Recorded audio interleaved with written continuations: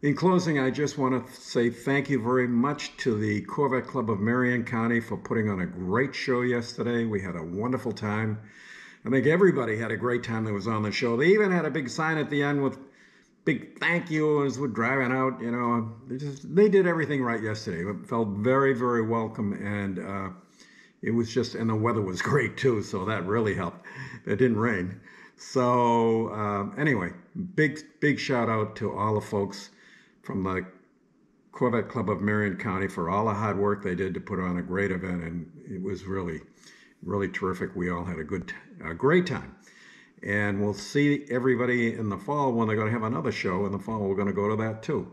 Thanks again, and we've got another video that's coming up next weekend. This coming Friday night, there's a Village Vets Corvette Club is having a show at Lake Sumter Landing